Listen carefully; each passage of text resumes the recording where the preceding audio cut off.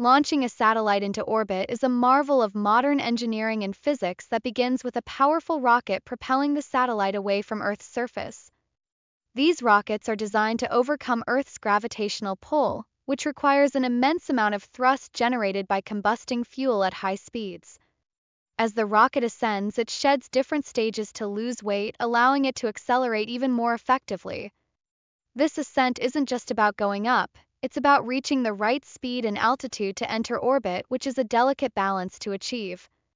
Once the satellite reaches the edge of space, it needs to attain a specific horizontal velocity to stay in orbit around the Earth. This is where the concept of orbital mechanics comes into play. By accelerating the satellite to a speed of approximately 28,000 kilometers per hour for low Earth orbit, it begins to fall around the Earth rather than back down to the surface. Essentially, the satellite is moving forward so quickly that as it is pulled by gravity towards Earth, the curve of the Earth falls away beneath it. This creates a continuous free fall around the planet, which is what we call an orbit.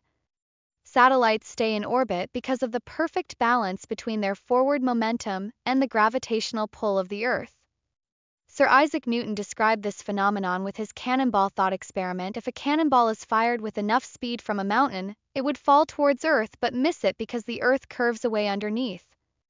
In the vacuum of space, without air resistance to slow it down, the satellite maintains its speed and thus its orbit for an extended period.